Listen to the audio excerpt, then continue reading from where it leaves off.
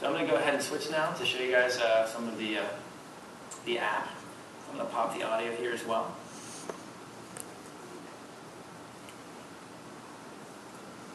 Oh, cool.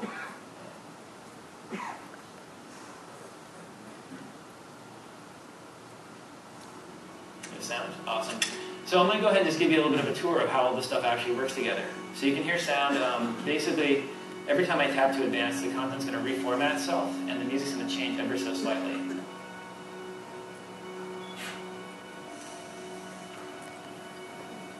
So it doesn't actually, you can actually go forward and backwards.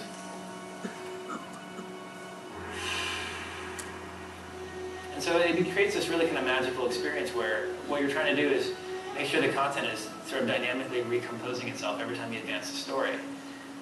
And so when two panels are on the page, I want to make sure that you're focusing on the next piece of the content. Right? This panel comes up from the bottom because the motion of that panel is sort of bottom to top, and then the next panel comes in right to left. And so every page sort of had a dedicated animation approach to making it work correctly. So this is a scene between Mossadegh and the Shah. I'm not sure how many people are familiar with the actual story of Operation Ajax, but this is a sort of a showdown between these two men. But I want you to pay attention to both the sound and the motion as I kind of just sort of gradually tap through this.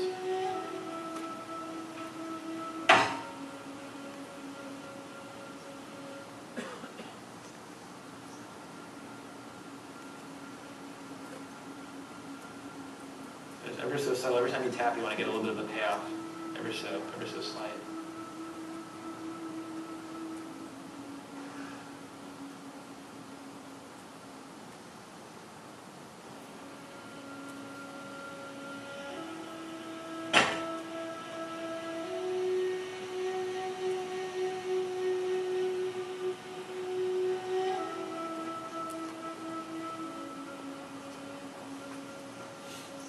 So this is one of the most interesting pages to me in terms of what you can do with a dynamic composition. So you can kind of turn stuff on and off as you proceed through the story. So you get a little bit of an audio cue there, and then it sort of leads you into the next panel. So there's all sorts of different ways to play with language of film, but actually maintaining a reading experience the entire time. Because at any moment when this thing pauses, you're actually just reading basically a dynamically changing comics composition. Also watch the paper here as I exit the page. You see how they rotate ever so slightly? So this whole world is actually built in 3D, and I'll talk more about that towards the end. But it's Unity driving this entire experience. And so for me, one of the things I got to play with as a creative director is how to create an animation system and an experience that actually honors this, the reading of comics. There's another side to this whole thing. It's a historically accurate story. And we wanted to layer in information in a way that made the story come alive and be sort of impactful as an actual historical story. And so occasionally while you're reading, you'll see stars appear that allow you to pull up additional information. And so here you can actually look at this document and actually navigate it on the page. And we didn't want to overload the reader with stars on every page. There's a real challenge to find a balance. But if you want more information about key moments, you can actually dig down and go deeper. And then fast forward to a couple of other pages here, just because there's some really cool moments in the story. This is one of my favorite pages in terms of animation. This is Ayatollah Kashani rallying up a crowd of upset Iranian citizens, trying to get Mossadegh to get back in power.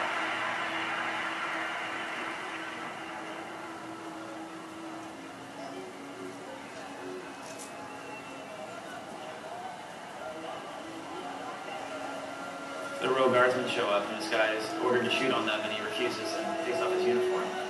And see a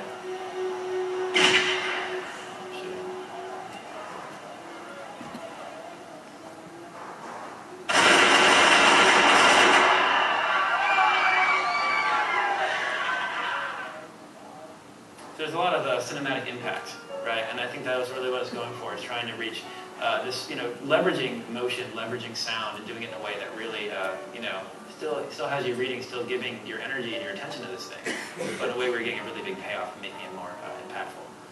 I'm going to go to another section now. So one of the challenges we had with this is we had a lot of supplemental content that we didn't know we were going to actually end up being able to use in the final product. We had video footage, we had actual documents, we had photos, and the real challenge for me was okay, cool, we're on the iPad now, we can actually embed this stuff. How do we do that? And what I came up with was this sort of like way to integrate the narrator, who's historically fictitious, and use him as a vehicle for delivering the truth of all these other characters. When you're telling something that's historically accurate, there's a lot of sensitivity there. It's one of the reasons why the script took so long to produce. You're finding a balance every day between telling the truth and making it exciting, and it's always a struggle between the two because sometimes the truth can be really boring. And so what we did is we took the historically fictitious narrator and we made him sort of an old man, sort of reflecting on his past as one of the young agents in this operation. And we have him sort of looking through these files at the very beginning of the book. And what I did is I actually made this another part of the app. You can actually go and you can explore these files as a supplemental section. And so this is going to be sideways. I apologize. I'll just try to work my way through it. But there's these dossiers on each of the characters, right?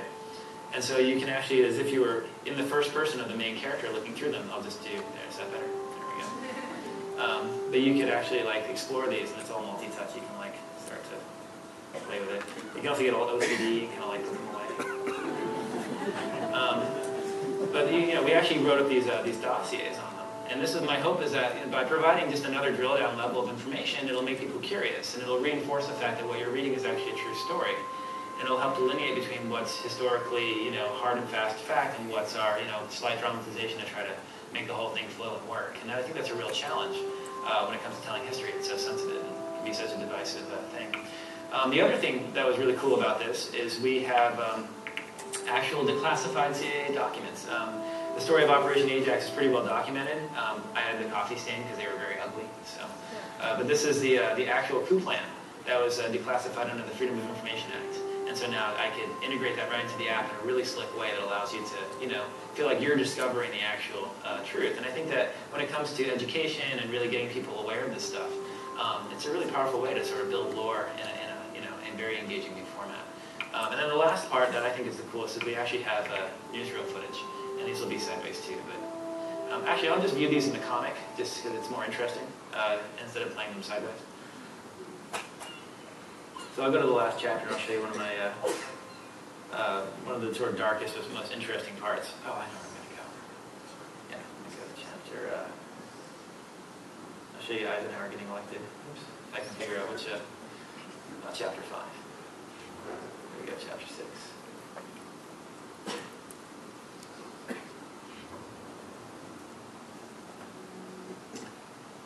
So we have this montage on the Red Scare. And the real challenge for me was where to add newsreel footage. Again, you don't want like video footage on every page, and we were sort of at the mercy of what we could find off the internet and license.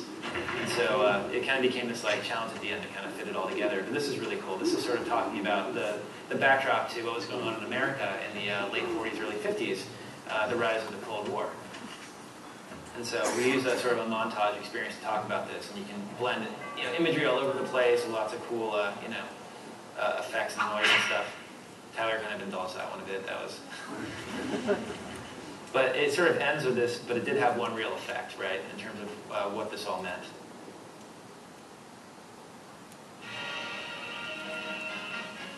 It was election year in America, and Adlai Stevenson, former governor of Illinois, became the standard bearer of an enthusiastic Democratic Party at its Chicago convention. A short time later, the Republican convention met at San Francisco and made short work of its nomination. Their choice by acclamation was... Watch Eisenhower's hand at the end of this. It's really cool. As returns rolled in on election night, the result was never in doubt. It was a landslide for the Eisenhower-Nixon ticket, and America's resounding vote of confidence in its leader. There it is. So now when you go to the next page, right, we have them all, kind of, I thought it was really cool. It kind of all blends together. And it's like, anyway, so you get the idea. So I'm going to go back to the laptop now.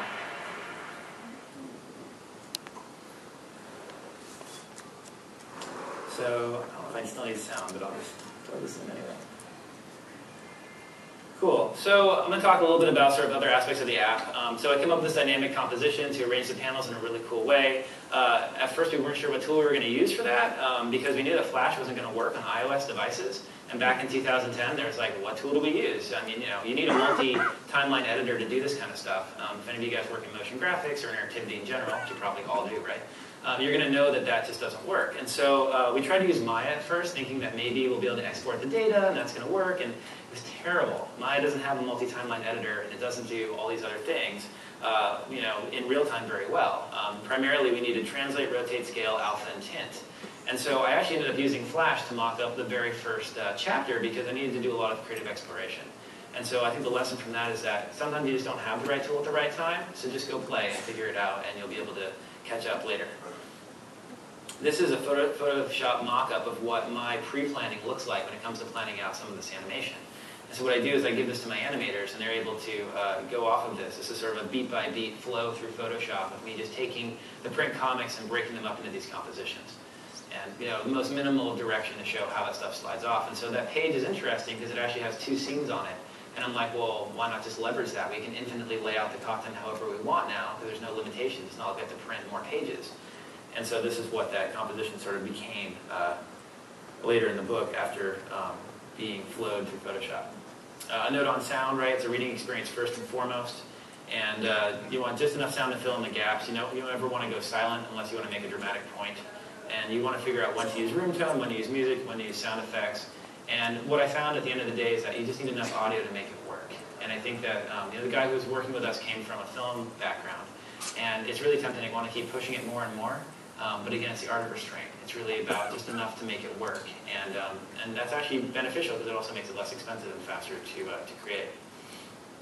The value of user experience.